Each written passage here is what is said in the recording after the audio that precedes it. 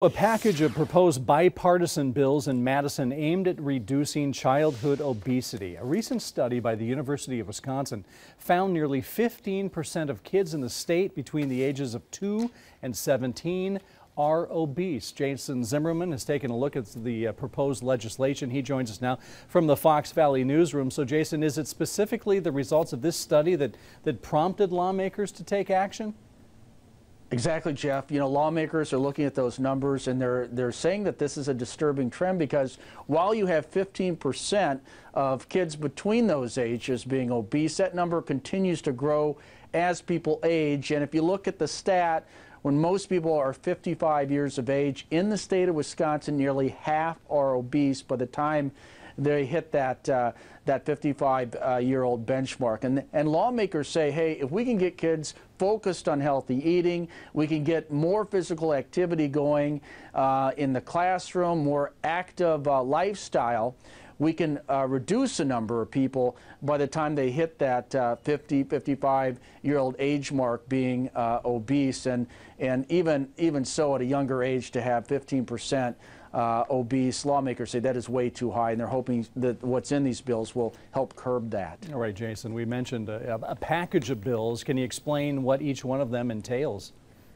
Well, there's 5 different bills being proposed. All of them have bipartisan support, but there's at least 3 that are quite significant. I know the one grabbing all the headlines would require students in grades K through 8 to have at least 3 hours of physical activity every week in Phy Ed classes. Now, Phy Ed classes are mandated to a certain extent in most districts, but not all of the time is spent on physical activity. A good portion is spent on classroom learning as well. This would require students not just to learn about tennis and other sports or other things. They'd actually have to be playing tennis, playing volleyball, playing basketball for at least 3 hours every single week to create a lifestyle of physical activity. Another bill would set aside $5 million in state grants. Now, this is a matching grant, so it would be open to different organizations at the county level, school districts, and other organizations that provide physical fitness activities. If they seek out a matching grant from the private sector, they can apply to have some of that funding